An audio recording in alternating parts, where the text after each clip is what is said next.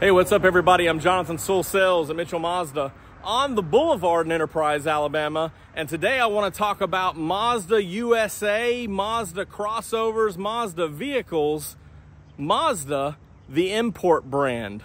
So let's jump in. More car vids. More car vids. So Mazda started as an import brand over 100 years ago. However, as a small manufacturer through the years, they relied on help of other auto manufacturers to continue and to be able to support and build new vehicles, as expensive as research and development and production is. The largest backing and most memorable name was Ford Motor Company, as they in the mid-90s invested money and purchased the owning majority share of Mazda. So they really had control on a lot of design, a lot of shared parts at that point, and also a lot of domestic reliability problems. Fortunately for Mazda, in the mid-2000s and the beginnings of a financial crisis, Ford started selling off other automotive brands that it invested in or that it owned, and Mazda was one of those. And by 2015, they had sold all their shares of Mazda. And what that meant for Mazda is they could start developing their own transmissions, engines, style, and vehicles. And that was the beginnings of the SkyActiv design language theory. The sky is the limit, and the first vehicle to market with that was the Mazda CX-5 here behind me. Of course, it wasn't this CX-5. This is the second generation. It was the first generation CX-5, and many more Mazda vehicles to follow. However, they shifted to more of an import brand, with no vehicles being made in this country from 2012 forward. And since those early 2000s, Mazda has seen a dramatic growth, dramatic improvement in reliability, styling, and overall consumer and driver happiness. So when you're shopping a vehicle or looking specifically at your Mazda, there's a few things to keep in mind, and I want to point those out before we close this video today. The first thing is to point out where the vehicle is made. So a couple ways you can do this. The first one is when you go to the window sticker here, you see parts, content, information. I'm sorry this is dark, it'll be more visible on other models. You can see that US and Canadian parts are 5% on the CX-5, 90% Japan, and then it also shows that it was assembled in Hiroshima, Japan, and the engine is Japanese and the transmission is Japanese as well. Also, you can check the VIN plate right up here.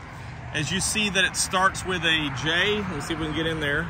See that it starts with a J. That means that it is in fact made or assembled in Japan. And also in the VIN plate here, you can see that it's manufactured, see the focus, manufactured by Mazda Motor Corporation. And Mazda Motor Corporation is in Japan, and of course you can see the VIN there as well with the J. Now as you look at vehicles, J of course stands for Japan. There's other letters that handle or cover other areas in Asia and Europe. However, on this hemisphere, everything in North-South America starts with a number. So in the case of this CX-30, which we'll look at this one right here, you see that this VIN starts with a 3 and in fact is assembled in Salamanca, Mexico. However, the engine is Mexico made and the transmission comes from Thailand. The CX-30 is 10% US and Canadian, 65% Mexico, and 20% Japan. And so as we again further look inside, this VIN plate says Mazda Motor Manufacturing of Mexico, so it shows you where it was assembled, and of course that VIN, as you saw, starts with a 3. There are CX-30s made in other locations, however everything that services our market here is from Mexico. Now we know that about 10 years after production for Mazda vehicles stopped in the country, it came back with this beautiful CX-50 made right here in Alabama. So Alabama production, or North American US production, starts with a number, and this one, if you'll focus here, starts with a 7 And again, tinted windows back here. So you can read that this one is 50% US and Canadian, 30% Mexico, 15% Japan. Final assembly point is Madison, Alabama. Country of origin, the engine was from Mexico and the transmission was from Japan. So this vehicle is final point assembled here in America, but you can see it's still involving other Mazda parts from other Mazda plants across the globe. And I'm excited to have the CX-50 available and excited to see the growth of production that it's gonna see this year in 2024. Also, the other big production leader, of course, is the CX-30, and we are going to be pulling more allocation from other locations around the globe to fill North America, so it's going to be exciting. The last vehicle I want to talk about, of course, is this beauty right here, the MX-5 Miata, as we call it here. And this one, of course, as you know by looking at the VIN, J for Japan, and this one, 0% US and Canada, 90% Japan. The engine and transmission is from Japan. And of course, Miata is always the answer and so much fun. I didn't highlight the actual Monroney label or window sticker, but the CX-90 is 90% Japanese as well. Of course, assembled in Japan.